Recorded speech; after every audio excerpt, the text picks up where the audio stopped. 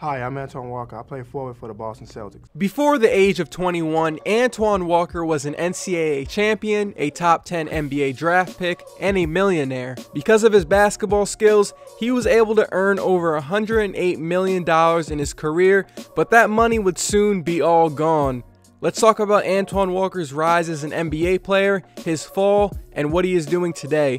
I'm sure a lot of you guys have heard about the story, but I have not seen a video talking about his basketball career. But first, if you have not subscribed yet, subscribe to the channel. Once the basketball regular season starts, I'm going to be dropping more current topic videos, and be on the lookout for some NBA preview videos that I will be dropping in a couple days.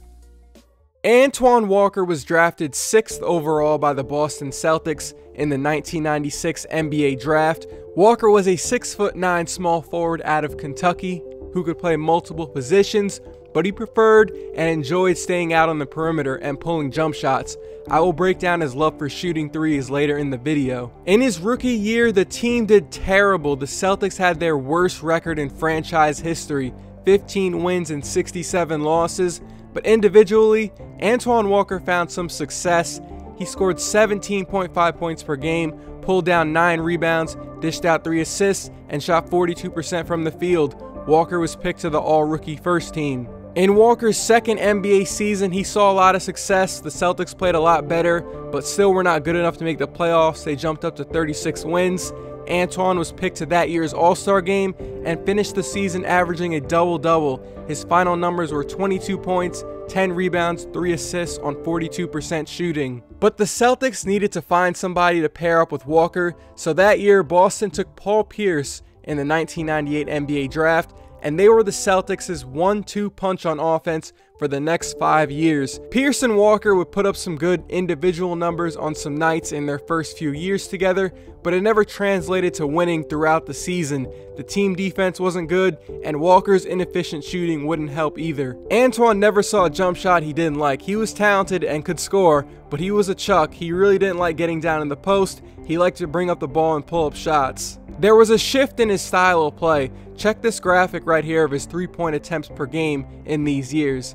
In the 1998-1999 season, he shot 4 threes per game on 36.9% shooting. That was really efficient. The best three-point shooting team that year would shoot 37%. Then the next year, Antoine went down to 3.5 threes per game on 25% shooting. He was really bad at shooting threes that year. Now the next 2 years, check the shift. This isn't just a small bump on attempts.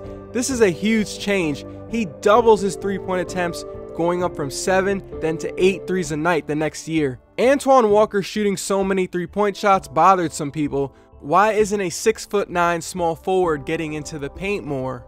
A reporter asked him, "Why do you take so many three-point shots, Antoine?" He responded by saying, "Because there are no fours." Paul Pierce, Antoine, and the Celtics would finally see success and end their 7-year playoff drought in the 2001-2002 season. Boston won 49 games and nearly got to the NBA Finals, but they lost to the Nets in the Eastern Conference Finals in 6 games. Here are Antoine's per game averages from that year: 22 points, 8 rebounds, and 5 assists. He made the All-Star game that year, but like most of his career, his efficiency numbers were really bad. Check his numbers here from that season. He shot below 40% from the field, and he was taking 20.9 field goal attempts a night that season. Nearly 21 shots a night to get 22 points. That's a lot of shots, man. Antoine played only 1 more year with the Celtics before being traded to the Dallas Mavericks a week before the start of the 2003-2004 season.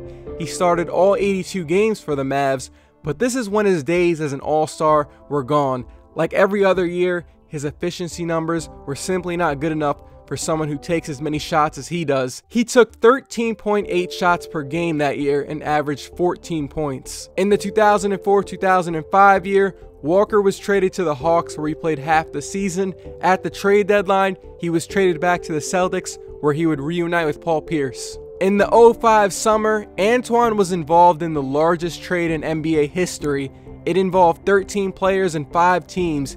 He was traded to the Miami Heat. It was in Miami where he would contribute off the bench to their playoff run and championship.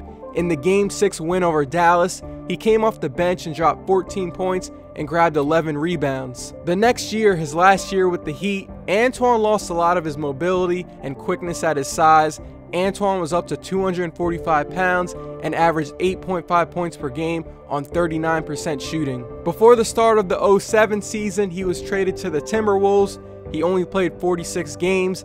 The next year in 2008, Walker was traded to the Grizzlies in the Kevin Love and OJ Mayo swap. He only played in 2 preseason games for Memphis. He was inactive for 2 months and was eventually waived by Memphis. His NBA career was over. Walker had earned over $108 million in his 12-year NBA career, but he loved to spend what he earned. He spent a lot of money on cars, jewelry, and homes. Antoine said that he would always keep 6 to 7 cars. If he would see a guy pull up in the lot with a new car, he would say, maybe I like that, and go get it. Antoine also helped about 30 people close to him move to better situations, and he gave them cash all the time.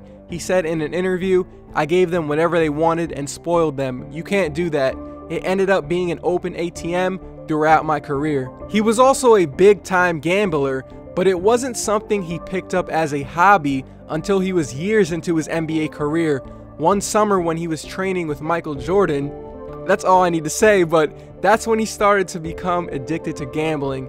He would go to the casino with Michael and saw him wager big amounts. Walker got a rush from that. He was arrested in 2009 for $800,000 of gambling debt, but Antoine claims that that was not the main reason of his financial loss. His real estate firm in Chicago was hit hard by the financial crisis in 2008, and it did not help that the guy he trusted to run the buildings didn't pay the mortgages and the buildings weren't repaired. Walker ended up being forced to pay back about $20 million to banks. In 2010, he filed for bankruptcy. That year, he also tried making an NBA comeback at 34, but no team signed him. He was eventually picked up by the Iowa Stampede. He would play 2 years with them in the D-League. Today, Antoine Walker is out of bankruptcy and using his experiences to talk to people about his mistakes. He has some advice that he hopes the younger generation will listen to. He says, think about the future, not just the here and now. You can still enjoy your life to the fullest, but let's preserve some of that wealth for your kids and for their kids. And yeah, that's the story about Antoine Walker, a 3-time NBA All-Star who earned $108 million, then lost it all. Right now, he's a commentator for the SEC Network on ESPN. Even though Antoine was a high-volume, low-efficiency scorer for most of his career, he was really effective when things were going well. He was a really good rebounder, he had good passing skills, and was really mobile for his size. I think if he played in today's NBA and was coached the right way, he probably could have been a really versatile stretch 4 in small ball lineups. But that's just a what-if scenario, and his flaws as a player limited his ceiling. If you're still here, shout out to you. Again, subscribe if you have not already. I will be dropping some NBA preview videos soon, like I said in the beginning, and I'll see you guys then.